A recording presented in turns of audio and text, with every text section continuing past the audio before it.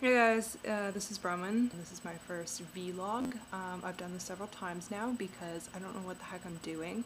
I want to talk to you about the... Oh, wait for it. There we go. Okay. Louise Erdrich. I don't know how you say it. I'm so sorry. I'm sorry, Louise. I don't know how to say your name. Shadow Tag. This is her new book. It just came out in... I don't know. Let's say 2010, published by the lovely people at HarperCollins. This is the book that my new book club is going to be reading. Very exciting. I'm actually hosting it next month for our second meeting. So let's get back to the book. It's a fictionalized version of Louise. I'm sorry, Louise, I'm just going to call you by your first name. Life. She was married to a poet, Michael Doris, and he committed suicide in 1997. So the book is a fictionalized account of their marriage, and it looks at a woman who, yeah, I'm reading from the book right now. I'm reading from the jacket copy. Deal with it.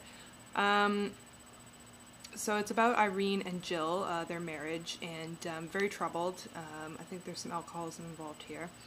And she discovers that Jill has been reading her diary. So Irene, very grown up, that person that she is, decides that she's going to write a diary that is real and one that is fake for Jill to read. Maybe it's Gil. I don't know.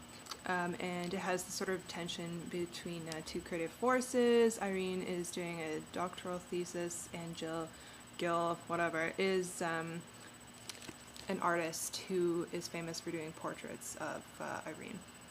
So it sounds dark, it sounds very emotional, the prose should be really engaging. It has this great like rough edge paper that I really love. Honestly, it was the package that really drew it to me. I think I saw it on Oprah or something,